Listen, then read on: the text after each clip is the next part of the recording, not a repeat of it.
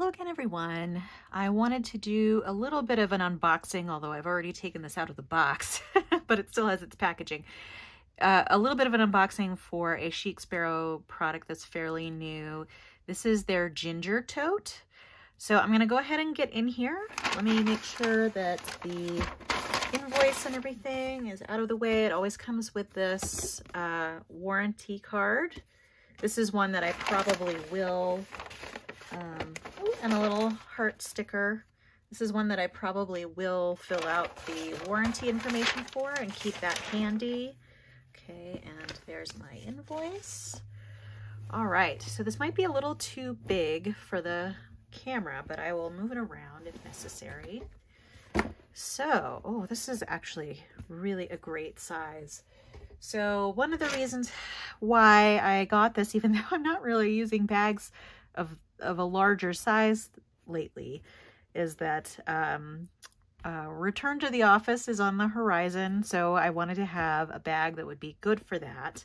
And I thought this would be, for a variety of reasons, and I'll tell you why. And I also really liked this design with the zippers because I'm not a huge fan of the open tote. Especially if I'm going to be traveling. You know, I don't know if I'll travel with this bag, but I've had like a wallet stolen out of my bag before on public transit when I had an open tote. So I've been a little bit hesitant to use that, although now that I'm living in Colorado, I'm not using public transit as much. But let's go ahead and go into the features. I mean, Chic Sparrow put out a really great video where they talked about the design features of this, but I thought I would go over it again. The color is showing up maybe just a little bit lighter for you than it's showing up in person, and that partially could be from my light I have overhead. Let me see if I turn off the overhead light. Yeah, yeah, and it's still showing up a little light without the light on. But this is a little bit more accurate, I think. Maybe not. I'm gonna turn the light back on. There we go. I think this is actually more accurate now that I've seen the two together. All right, so it has this front pocket, which I love. I love the zipper that it has on the front pocket. So you've got a really nice deep pocket there. I would probably put my keys, my ID badge, and a phone in that front pocket because those are the things that I access the most. And then it has really nice long straps. I mean, they're not super long. This is not a crossbody, but they're long enough, I think, to be pretty comfortable. And then it has this zipper on the top. This is probably a little awkward because because of the size of this. The zipper opens really easily. And then inside, there's 3 compartments here. So 3 larger compartments. So there's one here, there's one here, and then is this sewn? It's not sewn on the bottom. This little thing in the middle is not sewn on the bottom. So you could have things that go from compartment to compartment if they're small. But in the middle here, it has this zippered section, and that is closed at the bottom. So if you want to keep little things from running away in your bag, you can keep them in here. And then there is another pocket here, which is closed at the bottom again. I really like having organization in my bag. So although I do use my Chic Sparrow totes, I usually am using them just, you know, to bring things from one place to another for like art supplies to bring for my nephew or my niece or something like that. So that's usually what I'm using the larger tote for. I probably wouldn't travel with it because of the open top. This one, and you know, the prior problems I've had with people stealing things out of my bag, but because this does have a zipper, it's really nice. And I love this leather. So this is the Waypoint Denali leather, which is sort of a darker brown. Oh, and the bottom is, it doesn't have any stiffness in the bottom, but it does, because it has a seam here on either side. I think it will keep its shape somewhat. So that's, you can kind of see the bottom rectangular shape. And then of course seams on either side. I think this will wear really well. as usual with the Waypoint leather, you know, you can smush it up and get variation in there. And I did actually get out my Waypoint folio, my B6 Slim folio, and you can see here that this is a little bit lighter than the bag is, and that's, I wanted to show some variation too. And someone had asked to see this Waypoint B6 Slim Cascade folio as well.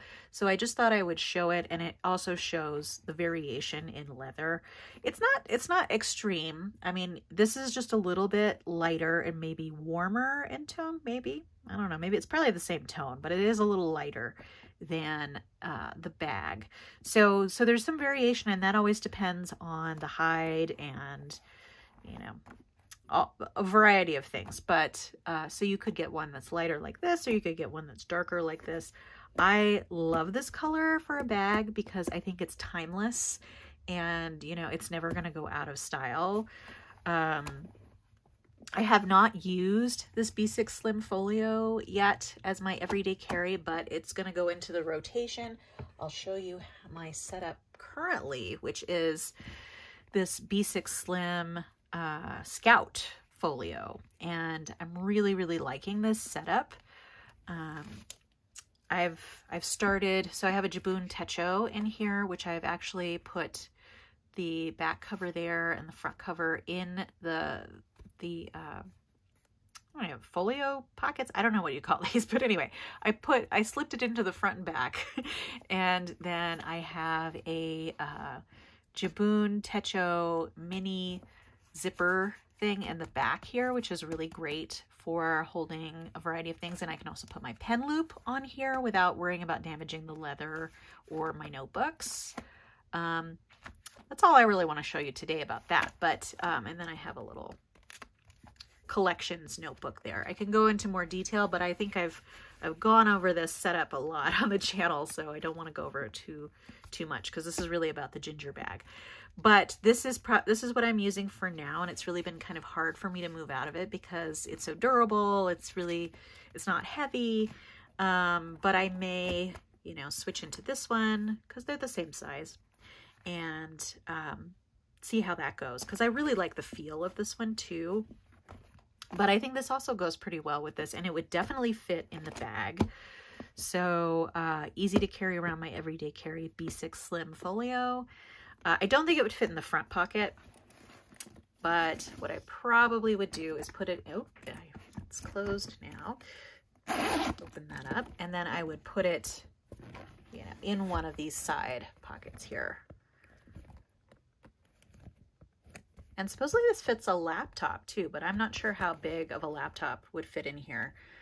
It'll probably, let me get my iPad mini here, which is essentially like an A5 size. So that would also fit there. And I've got plenty of room here and here in the zipper pocket. So lots of options with this one. All right, let me take that out. So great bag. It does have a bit of a strong smell. That I did notice. It seems stronger than the notebook.